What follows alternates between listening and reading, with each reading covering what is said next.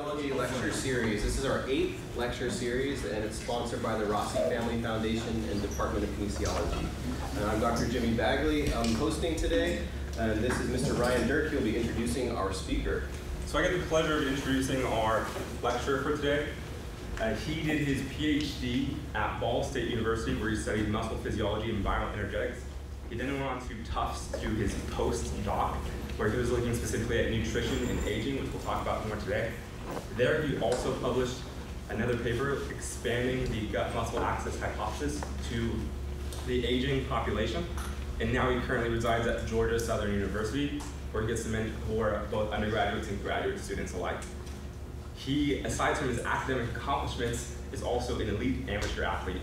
He's participated in tons of endurance athletes and is sponsored by over 4 different companies. And aside from just his athletic and academic performances, he's one of the most eloquent academic writers I've ran into. So please welcome Dr. Grosicki.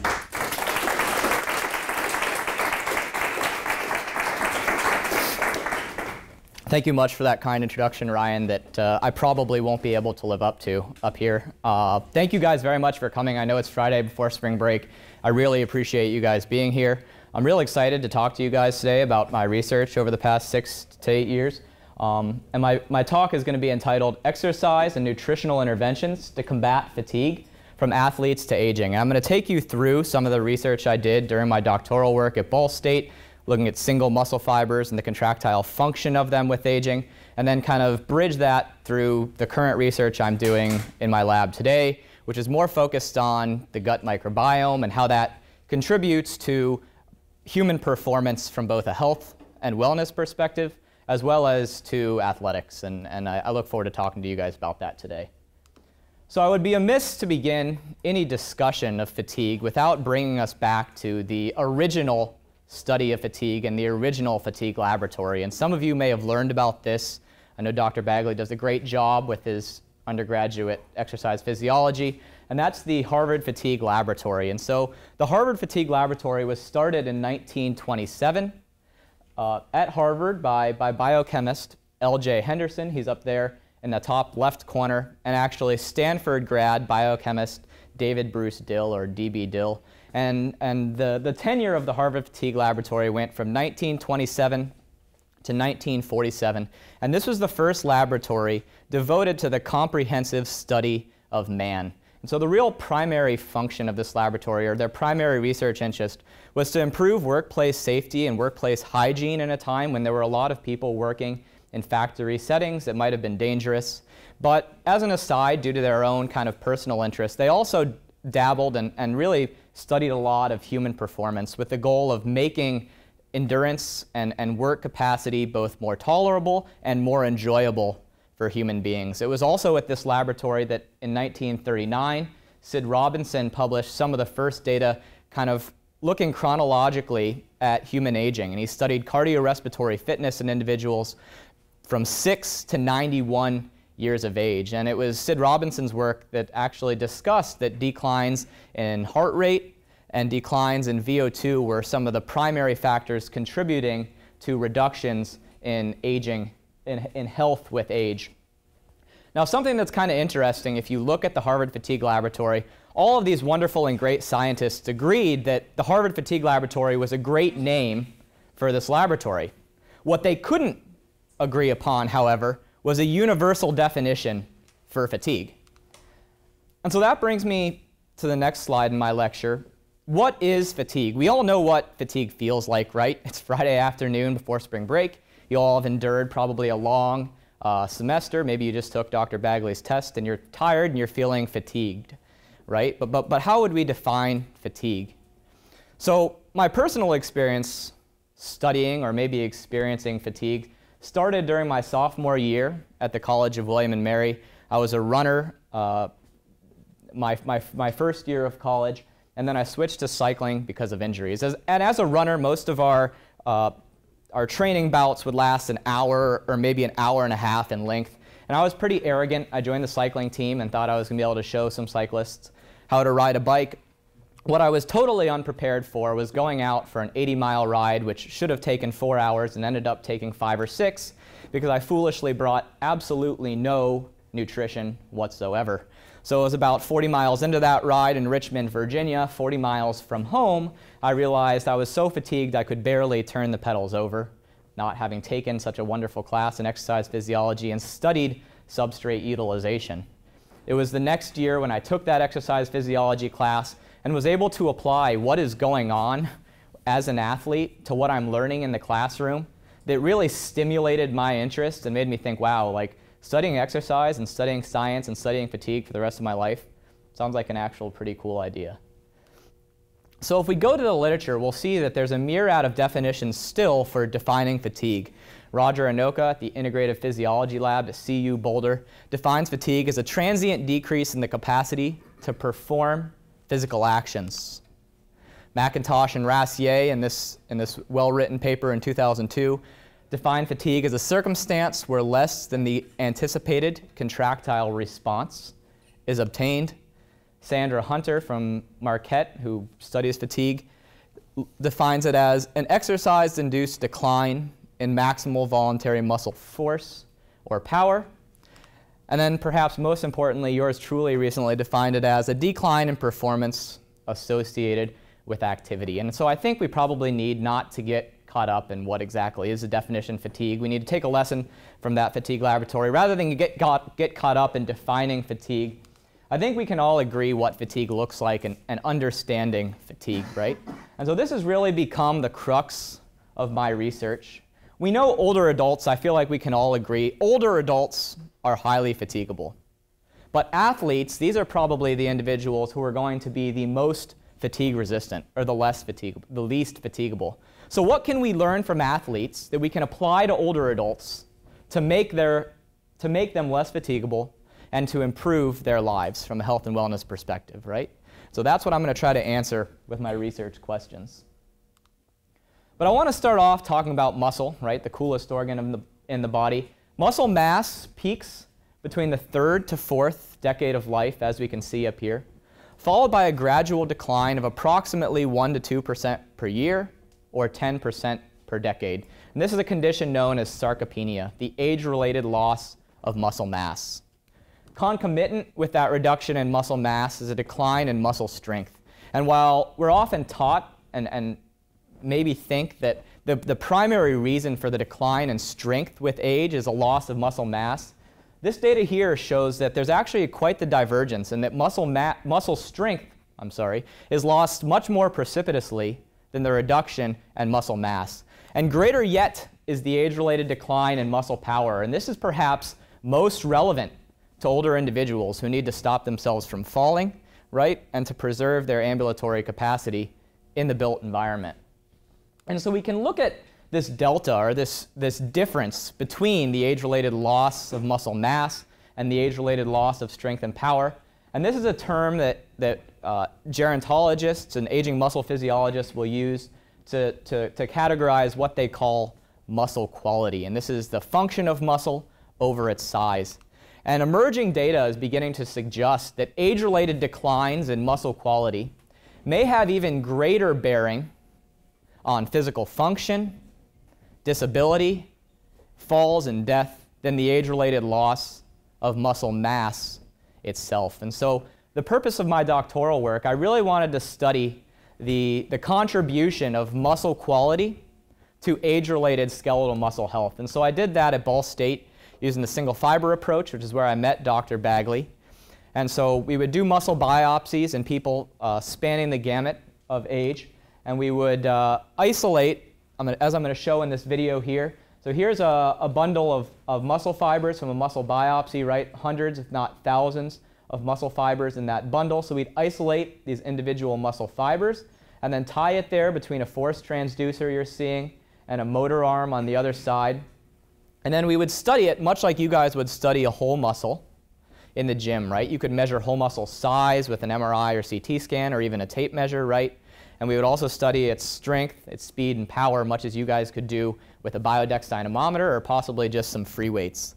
And so that was really the focus of my doctoral work and my dissertation, was looking at what is the effect of the aging process on muscle fiber quality. So here you see yours truly studying single muscle fiber. You can see there on the background of that screen, There's a picture, a schematic of that muscle bundle, a strip of that muscle from a muscle biopsy. We'd tie it, again, between that force transducer and that motor arm, as you saw in that previous video. And then, as I said, we would study it much like you would a whole muscle, right, for its size, strength, speed, and power. We would integrate power as a product, right, of strength and speed. So we would use those to calculate power. And the primary variable we were interested in is normalized power.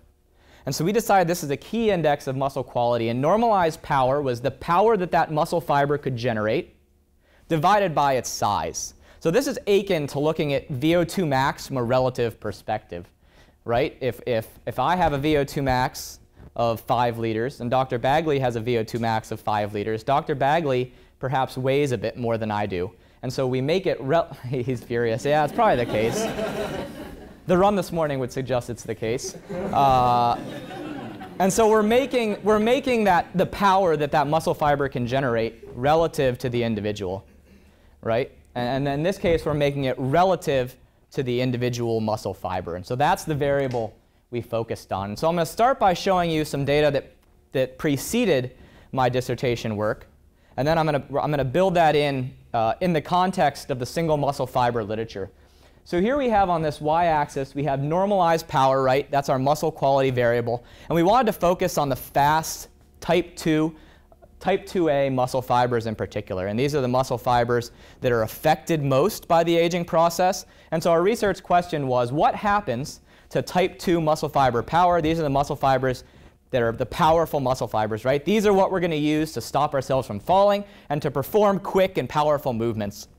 And so the research question is, what happens to the normalized power, the quality of these type 2 muscle fibers with aging? And so here we see type 2 muscle fibers in individuals, cross-country runners, and young healthy participants about 25 years of age, and it's about 8 watts per liter. Here we see normalized power of runners and healthy individuals about 45 years of age, and we see little change really in the power of our muscle fibers going from 25 to 45 years of age, which is akin to what we may see at the whole muscle level, at least hopefully those of us are getting older. Not a big reduction in strength or power between 20 and 40 years of age, hopefully. So preceding my dissertation work, there was a paper published by Dustin Slivka in 2008, and this was in 80-year-old females, and he saw normalized power in these muscle fibers of these 80-year-olds that was close to 12 watts per liter. So significantly higher than was being seen in these 20 and 40-year-old individuals. And so we asked the question, well, was Dustin just bad at the single fiber technique, or is there actually something going on here with these aging muscle fibers? And hopefully it wasn't just Dustin and I, because in these 90-year-olds, we saw type 2 muscle fiber power that was more than twice as great as we saw in these 20 and 40-year-old individuals at 17 watts per liter. So we went into the literature and we said, can we find any data in humans showing type 2 muscle fiber power of 17 watts per liter? And we were able to find one paper, and it was on one person, and he happened to hold the world record in the 100-meter hurdles. He was a champion sprint runner. We can see that the type 2 muscle fiber power in those 90-year-olds was actually quite similar to what was seen in this champion sprint runner. And the other bar there is people with spinal cord injury, who also have a remarkably high type 2 muscle fiber power. So this gets you scratching your head when you set in to study type 2 muscle fibers with aging, hoping that their quality is going down. So we need to fix the quality of these type 2 muscle fibers in these 90-year-olds, right? But that's not what the data showed. So we thought, what is going on in skeletal muscle, particularly at the cellular level, during the aging process that might precipitate, it might stimulate this improvement in type 2 muscle fiber power, right? We know with the aging process, our fast fibers get smaller, and we actually lose almost half of our muscle fibers between 20 and 80 years of age in our leg muscle. We lose almost half of those muscle fibers. So possibly what's happening, we know aging muscle is smaller, but possibly what's happening is we have a survival of the fittest phenomenon at play. And that is that as we lose half of these muscle fibers, it's only the best, most powerful muscle fibers sticking around. This phenomenon has similarly been proposed to occur with individuals with spinal cord injury, which we saw on the previous slide. And then if we have to think about it, if we have such a limited number of muscle fibers, perhaps their frequent use, maybe 90-year-olds aren't necessarily running or cycling or lifting for 45 or 60 minutes a day, but they are getting out of their chair, they're walking to the fridge, right? They're moving around. These were individuals who are still ambulatory. They didn't have any overt mobility disability. So the muscle fibers they have are being relied upon for almost every task, right? So perhaps that frequent use is precipitating even greater improvements in the quality of these muscle fibers. Kind of interesting. But I want to go back to that comparison of comparing muscle fibers in maybe someone who's 90 or even 100 years old to that of a champion sprint runner. Perhaps they do have similar fast muscle fiber quality. But our champion sprint runner is clearing 110 meters of hurdles in 12.9 seconds. Meanwhile, Miss Keeling, who also has the world record for the 100-meter dash, is taking 1 minute and 17 seconds. And yes, Jimmy, you're faster than Miss Keeling here. Although not for 4 miles. In 1 minute and 17 seconds, right? And so perhaps bad statistics to say, I think we would all agree, right, that would probably be statistically significant, that difference. And so what can we learn as students of physiology and researchers and practitioners and clinicians? And that's that physiological performance in human health is really a product of many physiological systems, right? There will be a lot of researchers that will come talk to you guys. You'll go to conferences, and you'll hear researchers belabor one particular system or one particular pathway, or single muscle fibers, or myonuclei. Right, Jimmy? But if we actually want to understand what's going on at the whole organism level, we need to study and be open to studying a variety of these systems and looking at how they interplay with one another to really understand what's going on at that organism at the whole organ level. And so that kind of led me to my postdoc work, where I went to Tufts University, and I had the fantastic opportunity to work in the Jean Mayer USDA Human Nutrition Research Center on Aging. We've all now, I've used the word once, sarcopenia. That term was actually coined by Erwin Rosenberg in 1997 at Tufts University. He worked a few floors beneath me. It was pretty cool. And I had the unique opportunity to work with Dr. Roger Fielding, who's a seminal figure in aging muscle health. He's well known all around the world. And I also teamed up with one of his research scientists, Dr. Mike Lustegarten, who's very well known in studying the aging and the gut microbiome. And so this was a fantastic opportunity. I'm going to start by sharing a little bit of the work I did there and my understanding of how, so as I said, we need to study a variety of physiological systems, right? What could seem more distal to skeletal muscle than what's going on in our gut? But not so fast. So starting off, looking at the human gastrointestinal tract, we can define it as a hollow series of organs, starting with our mouth, extending all the way down to the anus. And the gastrointestinal tract is absolutely enormous, estimated to be between 150 to 300 meters squared, which is actually 300 meters squared, the size of a tennis court. And so in anatomy, right, perhaps your teacher or maybe in physiology has talked about the relationship between structure and function, and you're like, yeah, sure. You can never think of an applied example. Well, how about this, right? The purpose of the gastrointestinal tract is to be able to absorb as many nutrients as we can. What better way to absorb as many nutrients as we can other than fit 300 square meters inside of our human being, right? It's pretty phenomenal. In the average human lifetime, the gastrointestinal tract is passing approximately 60 tons of food. And it's home to a variety and a great abundance of microorganisms. And we'll call these organisms, these bacterial species, microbiota. And these are primarily implicated in digestion and immune defense. So we're going to discuss a little more their being and their relation in these slides. So I said I studied the gut microbiome and gut microbiota. And so gut microbiota are the bacteria, archaea, viruses, and eukaryotic microbes that reside in the gastrointestinal tract. That's the microbiota. If you hear the gut microbiome phrase, that's actually looking at the gene expression of these bacteria in our gut. There's over 39 trillion, or more than 2 kilograms, of these bacterial cells in our gastrointestinal tract, right? Almost 5 pounds of bacterial cells residing in our GI tract, and 39 trillion cells. Does anyone know how many trillion cells there are that make up the human body? 30 trillion. So we have 9 trillion more, right, bacterial cells in our gut than we do that make up the human body, which makes it pretty fascinating to study.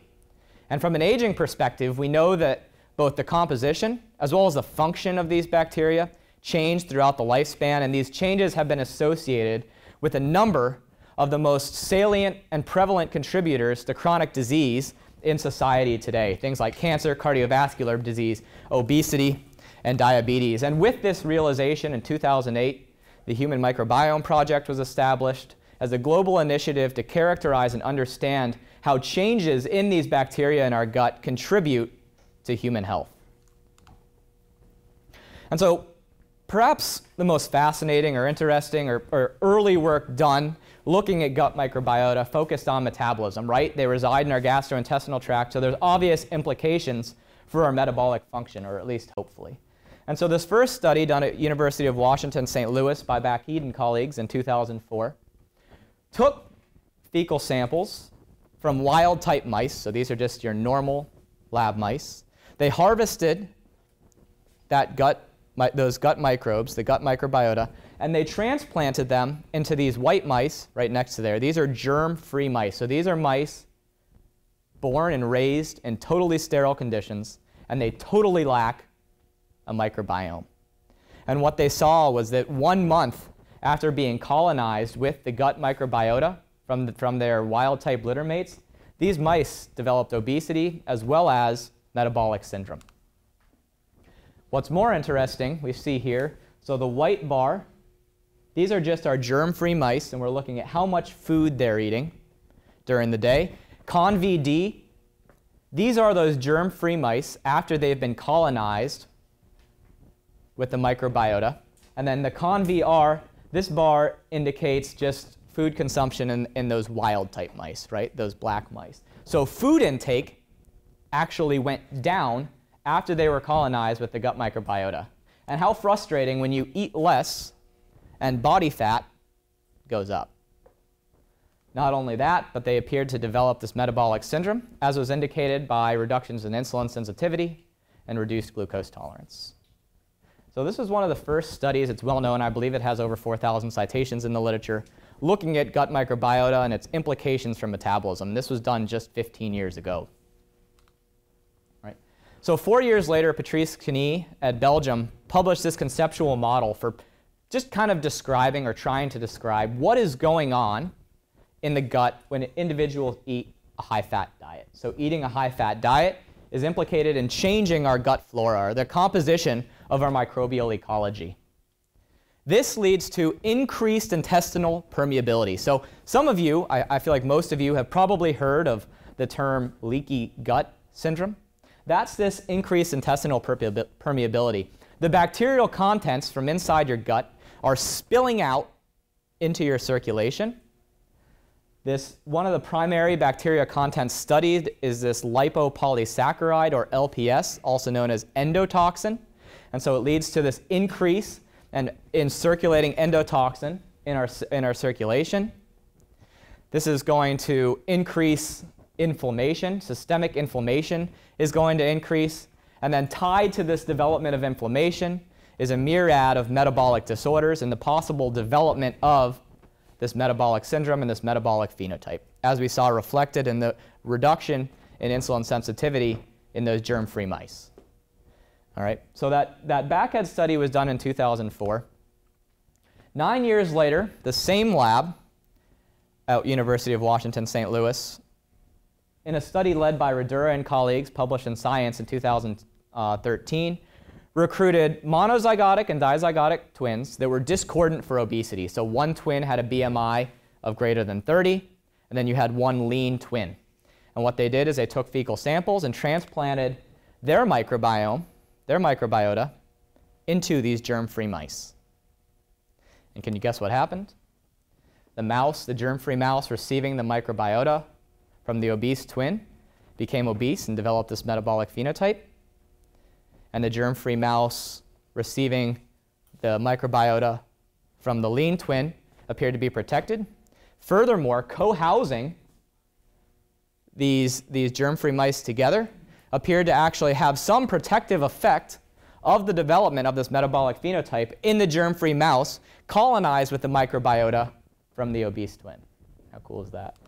And so the data shown here actually just shows changes in fat mass we see on the y-axis, and then on the x-axis we have days post-colonization. And so distally here we see 35 days, or just over a month post-colonization. The red bar, we're looking at the change in fat mass in the germ-free mouse colonized with the microbiota from the lean twin. And the blue bar, we're looking at changes in fat mass colonized with the microbiota from the obese twin. And so as I showed in that previous figure, right, we see little change in fat mass in that germ-free mouse colonized with the microbiota from the lean twin. But meanwhile, the poor mouse receiving the microbiota from the obese twin had an increase in body fat of almost 20%. And so we can dig a little further. What is it about the microbiota from the obese and lean twin that may be doing this? And we see a far greater abundance on the left figure here, a far greater abundance of disaccharide sugars in the microbiota from the obese twin. And we see, conversely, on the figure here, we see a far greater abundance of metabolic byproducts of microbial fermentation in the microbiome from the lean twin. And so I'm going to explain what that means a little bit in greater detail here further. But one thing I really want to focus on is that there was greater abundance of this metabolic byproduct of microbial fermentation, butyrate, in the fecal samples from the lean twin. And so what is it? Is there something with butyrate that may help offset or protect against the development of obesity and metabolic syndrome in the germ-free mouse inheriting the microbiota from the lean twin? And so we have to look in vitro study here. This is a cell culture study done by Pang et al. In 2009. And what they wanted to answer the question, how do metabolite differences, particularly looking at butyrate, appear to affect health? And so they use this unique cacao-2 monolayer cell model. These are cells harvested from colon carcinoma, and they're commonly used in the literature to understand in vitro intestinal permeability. Right? And so they took cells and they left half of them in regular media, and they took the other half of these cells and they incubated them in butyrate. And then they measured this trans-epithelial electrical resistance, a higher value indicating greater tight junction integrity and less permeability in those intestinal cells. So higher value, less permeability. And what they saw is that by incubating these cacao-2 monolayer cells, right, a model of the intestinal epithelium, the intestinal mucosa, in butyrate, they were able to improve the fortification of the intestinal epithelium. So if we go back to that conceptual model from Knie et al. In 2008, it seems as though enriching butyrate in the gut is going to help to ameliorate or attenuate that increase in intestinal permeability and possibly offset the downstream consequences of this deleterious cycle. Right? So for the purpose of what I did at Tufts and in the Human Nutrition Research Center, we wanted to focus on aging. And so how does aging tie into all this? One of the hallmark characteristics of aging at the gastrointestinal level is this gut dysbiosis. So we have that change in the bacterial species in our gut that leads to or appears to trigger an increase in intestinal permeability. So older adults have greater intestinal permeability. And this is measured by looking at levels of this endotoxin, or LPS, in circulation. If you do a blood draw on an older adult and look for LPS in circulation, its abundance is going to be greater in older individuals. Right? And so because endotoxin levels are higher in older adults, This is at least one of the factors likely contributing to this process that some of us may have heard of, known as inflammaging, or greater levels of circulating inflammation in older adults. At the skeletal muscle level, inflammation is responsible for reductions in muscle size, infiltration of fatty connective tissue, and eventually reductions in muscle function and physical performance that contribute to the development of disability in older individuals. And so this figure here was taken from a review paper showing, kind of highlighting, at least providing a model for how changes in the gut with aging might actually be contributing to reduced muscle function and the development of disability in older adults. And so that takes me to my current work now at Georgia Southern in Savannah, where I'm looking at exercise and nutritional strategies to target the gut microbiome. The majority of my work to date has been with exercise, but I want to start off with something, a term, particularly looking at nutrition, right? Because that's certainly a way we can target or possibly change the gut microbiome. And so there's a term many of us are probably familiar with that comes to mind when we think of gut and gut bacteria, and that's a probiotic supplement. So this is defined by the World Health Organization as live strains of selected microorganisms that, when administered in adequate amounts, confer a benefit to the host. And so we can take probiotics, right, as pills. Some of us, many of us in here have probably drunken or consumed some kombucha, right, or you ate your yogurt this morning. Those are all live bacterial strains that may or may not improve our health. And the study of probiotics is really emerging in the field over the past 2 decades. And we can see that in 2018, there were almost 2,500 mentions of probiotics in the scientific literature, where back before the year 2000, they were almost totally unheard of. And so what have these studies found? Well, first and foremost, and possibly important for most of us who don't have access to a lot of animal work and are working in humans, the vast majority of studies in the literature looking at the effectiveness of probiotics to improve muscle health have been in animal models. So Bindles in 2012 published a paper looking at mice that exhibited this cachectic phenotype and showed that probiotic administration was actually able to reduce circulating inflammation in these mice. The same study showed that concomitant with this reduction in inflammation was actually an improvement in muscle size, independent of any exercise. Probiotic administration by Ma and colleagues in 2008 improved insulin stimulation, so improving insulin sensitivity, right, in mice fed a high-fat diet. And then perhaps most relevantly, Chen recently, just 3 years ago in Nutrients, published a paper, again in animal models, showing that probiotic administration was actually able to improve grip strength in these mice.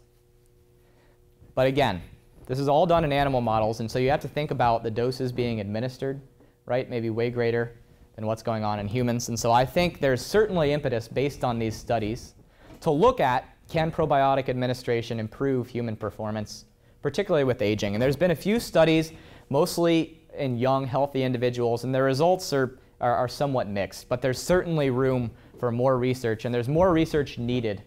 And I believe the NIH has even administered RFA, or request for funding announcements, for studies looking at probiotic supplements because of these promising results that have been shown in animal models.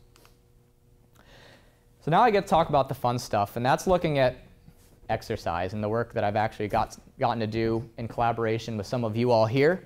So at the same time I was studying aging and gut microbiota at Tufts, Dr. Bagley and Ryan, who was working with Dr. Bagley, had this great idea for a thesis project, and they said, do you think it's possible that the gut microbiome may be related to fitness level? And so we just used a super rudimentary measure of fitness level. Is the gut microbiome related to VO2 max? Right? Certainly an interesting research question, and it's quite resourceful, right, using the facilities we have here. And so they did a great job. They recruited 40 healthy young adults, approximately 25 years of age. I'd say that's a heck of a master's thesis when you can recruit 40 participants, right? It's a great job. And they looked at the relationship of Firmicutes to Bacteroidetes, which are at the phylum level of the taxonomic rank, and many other variables. So cardiorespiratory fitness, was this F to B ratio related to VO2 max, nutritional intake, this was self-reported nutritional intake, and then anthropometric characteristics of this subject. And so a lot of the literature would say that, yeah, you're going to find a lot of findings with nutrition, right? It's going to be totally related to what these people eat.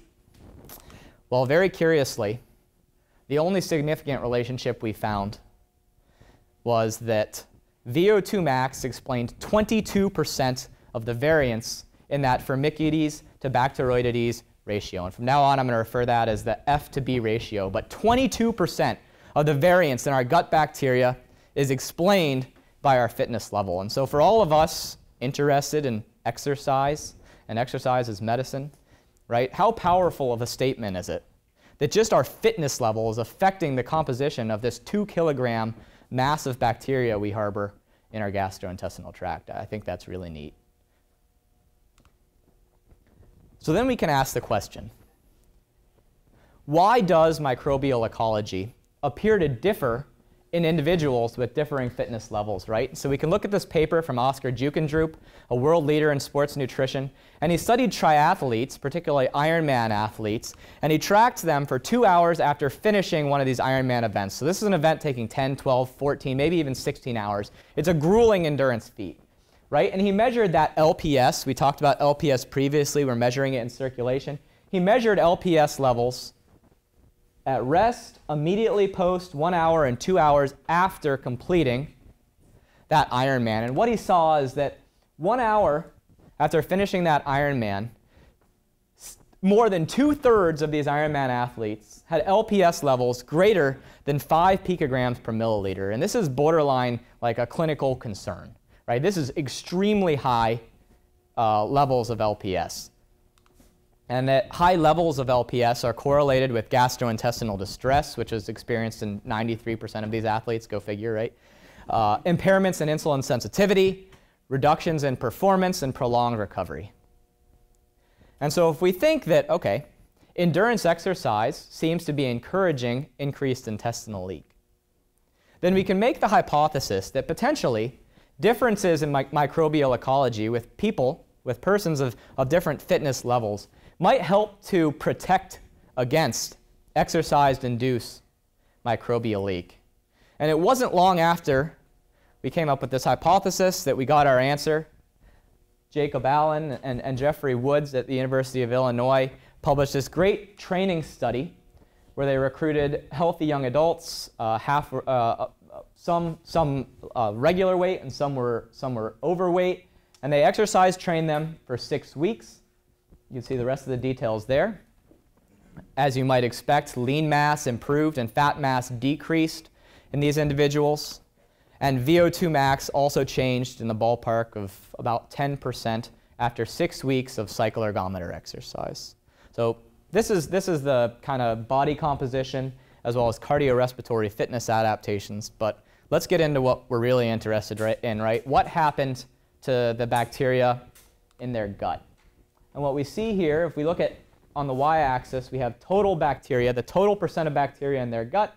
And on the x-axis, we have pre and post. The gray line is my obese subjects, and the black line is my lean subjects.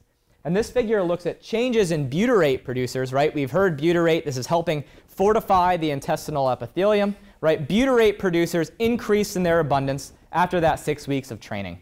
And most importantly, there was actually more butyrate in the gut of these individuals after 6 weeks of training. And so these data suggest that exercise training induces both compositional and functional changes in the gut that appear to be somewhat dependent on obesity status. And so this kind of was a great longitudinal confirmation of the hypotheses that we made based on our cross-sectional data, that indeed exercise training does appear to alter the composition of gut bacteria. And so that brings us to our current work. I'm very excited to present this data. No one else has seen it, not even my wife. And so none of this stuff is published, right? So I need to lead off with that. None of this data is published. It's all still in the works. We've had this super unique opportunity to study this world-class ultramarathon runner. To give you some idea of his credentials, he's a 2-time winner of the Javelina 100 and last year set the course record. In 2017, he was the USA Track and Field Ultra Runner of the Year. In 2016, he finished 3rd place at the 100K World Championships, and he was a 2-time NCAA All-American cross-country runner in college. So this is an elite, world-class runner. And the goal of this current investigation is to look at how, both at baseline and over the course of the 2019 season, his body composition, cardiorespiratory fitness levels, and gut microbiota change. So I'm going to present some of that data now. We'll start off by looking at body composition. His initial DEXA scan, which we took about a month and a half ago, he was kind of in his preliminary or startup phase in his training, right? He had taken a little bit of time down, not totally off, but taken some downtime after his 2018 season. And he had a body fat measured by DEXA of 14.8%, which is about 60% lower than would be expected of an age-matched individual. He's 32 years of age. And he had a VO2 max of just under 67 milliliters per kilogram per minute, which is 50% higher than would be expected in an age-matched control. Something that I thought would be particularly pressing or interesting to look at was this individual's running economy, right? He's running for 14, 16, 18, maybe even 20 hours at a time. So it's highly relevant and important that he be super economical and efficient in his running. And so for those maybe not familiar with this term, we're looking at the relationship between oxygen consumption, right, or how much fuel or energy it takes for him to run, to move at given speeds. So I'm going to adapt this nice figure taken from Jack Daniels' paper in 1991, where on the x-axis we have different running speeds, 6-minute mile, 5:30 mile, and then a 5:11 mile, right? That last bar, he's running around a track at just over 77 seconds a lap. And here's the data Jack Daniels published in 91 from Olympic runners, right? So the lower the value, the more economical. He's moving at a given rate for less energy, right? Here's that data from that ultramarathon runner, just over those Olympic runners. So this is certainly remarkable running economy. And to put this in perspective, there's a triathlete I know who also consumes about 50 milliliters per kilogram per minute. But when he does it, he runs at about an 8-minute mile. These individuals are moving at a 6-minute mile, or about 30% faster than this triathlete, who's grateful that you guys have invited him here, because he certainly doesn't have a career with this type of running economy or efficiency value, right, compared to these marathon runners. So they're moving at a 6-minute mile. I'm moving at an 8-minute mile for the same oxygen consumption. So it's absolutely remarkable to watch this fellow run. He floats. So now we get into the exciting stuff. We get to look at what was the microbial signature of this individual. And I want to start off at the phylum level, which is what we did for Ryan's study. And I want to go back to Ryan's study real quick, where we showed that at the phylum level, VO2 max explained 22% of the variance in this F to B ratio. And something I want to pull out or bring out is that average F to B ratio in this study was 0.94. And so to study the microbiota of this ultramarathon runner, we've teamed up with Microbiome, and they give us these phenomenal reports using their Explorer profile, looking at characterizing the bacteria at all the taxonomic ranks, but this particular figure, we're looking at the phylum level, where we see that these Firmicutes composed over 78% of his bacteria at the phylum level, and his Bacteroidetes made up just over 10. So that gives us an F to B ratio of 6.98 compared to 0.95. If you were to graph that, you have to make this massive line break in the y-axis. And so we can say that this individual's microbiome from these data is totally off the charts. And so to get greater insight into what is it that makes this individual's microbial signature so unique, perhaps it would be worthwhile to look at what are the bacteria most prevalent at the genus level. So I'm going to show you the top 5 of 228 bacteria identified. And this is just our baseline visit, right? This is before the heavy training. What are the top 5 bacteria that Ubiome Explorer was able to identify? All right, so these are them. We have Blaudia, Faecalbacterium, Alloprevotella, Roseburia, and Anerostripes. So let's look at the first one, Blaudia. All right, we think about an ultramarathon. We think about the caloric deficit accrued, right? 600, 700, 800 calories per hour for 15, 16, 17, 18 hours. What would make sense? Well, a gut that can digest complex carbohydrates.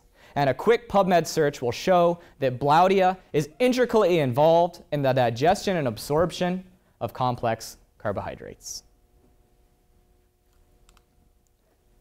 3 of the next 5 of these bacteria are all responsible for producing this. Any idea what this might be? It's butyrate. Exactly. So, and Alloprevotella is actually inversely associated with cardiovascular disease risk. So if we look at this individual's microbial signature, right, it's certainly setting him up for success in his endurance expedition. And so from these baseline data, I think we can establish what are the apparent requisites for world-class ultramarathon performance. You need a body fat percentage that's 60% lower than average, a VO2 max 50% higher than average, the running economy of an Olympian, and a microbial signature that's literally off the charts. We feel very fortunate to be working on this project, and we look forward to continue tracking these physiological characteristics as this individual partakes in this highly specific training and approaches his key event, which is actually the Western States 100, which is kind of like the Super Bowl of ultramarathon running. So how can we relate this, and what kind of future directions can we go from here? So we showed in that Allen data, or Allen showed, that people who were obese didn't appear to have quite the same microbial alterations, beneficial microbial alterations as those who were lean. So is there a way that we can potentiate the beneficial effects of aerobic training at the gut microbiome level? Perhaps something like nasal breathing and increased activity of the vagal nerve, which is going to reduce inflammation in the gut, might help to stimulate greater microbial milieu changes. What about high intensity or sprint interval training, right? Most of these training sessions are taking 30, 45 minutes or even an hour long. Would high intensity or sprint interval training precipitate or stimulate the same changes in the gut? How about resistance training? Would that lead to changes in our gut? And then finally, can we use exercise training as a therapy for people with gut disorders? And so the title of my presentation was learning what we, and my purpose of my research that I told you about was learning what we can from athletes and apply it to aging. So we know with aging, I've talked about, there's a lot of changes in the gut microbiome. But 2 of the ones that now you are familiar with, and I can actually say, is that we see a change in this F to B ratio with aging. And we also see a reduction in butyrate producers. Both of these are well known and shown and characteristic of the aging gut. So what's an easy strategy to change the F to B ratio and increase butyrate producers? Exercise. And so if we prescribe exercise or get older adults or middle-aged adults to exercise, can we help promote successful aging? Can we make these older individuals more like athletes, more like my 86-year-old grandpa who's skied a black diamond every year for the past decade? I want to thank you guys for your time. Thank you for being here. I need to thank my lab. This is them at Southeast ACSM. And then again, you guys for having me. It's been wonderful talking to you. I'm happy to take any questions.